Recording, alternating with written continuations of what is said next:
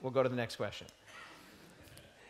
Question, did our church make a mistake leaving the position of Ellen White and the pioneers regarding God of adopting the Catholic position of the Trinity? Absolutely not. The Trinitarian nature of God is not a Catholic position. Okay? If you think it's Catholic, you're misinformed. It's a biblical position, and if you think it's not, you come talk to me afterward and I'll sort you out. The really simple question that you have to ask somebody that claims to be a non-trinitarian, somebody who says there's only one God and Jesus is his son and the Holy Spirit's just an effervescent power, you just ask them one question, and this is the question.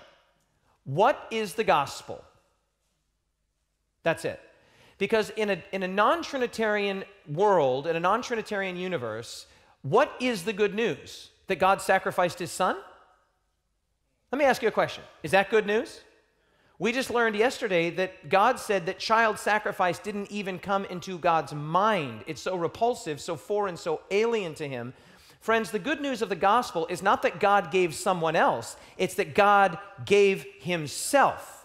Greater love has no man than this, that a man would lay down his life for his friends. In a non-trinitarian or a unitarian picture of God, God has sacrificed his son. That's not good news. That's child sacrifice. Question, is the perfect life of Jesus an achievable standard?